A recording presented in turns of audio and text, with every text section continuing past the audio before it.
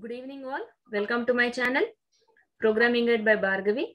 So in this video, I'm going to show you how to check the UGC-NET results. So these UGC-NET results are of December 2020 and June 2021.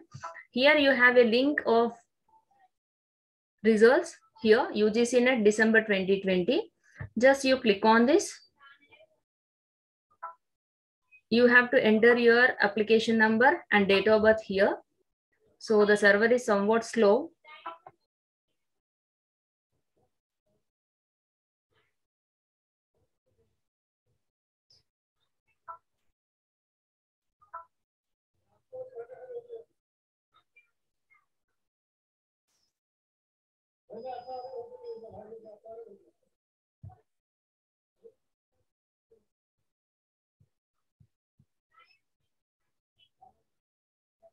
See here you have to enter your application number, date of birth, and here the captcha you have to enter. Click on the submit button and you are going to get the result here.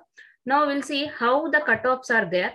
Now the cutoff for the computer science and applications are 162 for unreserved category and EWS 148, OBC 144, SC, ST, PWTC are like this. So these are the cutoffs for the assistant professors and these are the cutoffs for JRF candidates. So the cutoff for the 162 is unreserved candidates and 868 candidates are qualified. So for the JRF, 186 is cutoff and 105 students are qualified for the JRF. So in this exam, I already written this exam and I'm happy to share this information with you because I also qualified in the UGC-NET exam and I got 148 marks. So here qualified for the assistant professor only. So I'm very happy to share this information with you. If you like this video, please share and subscribe to my channel. Thank you.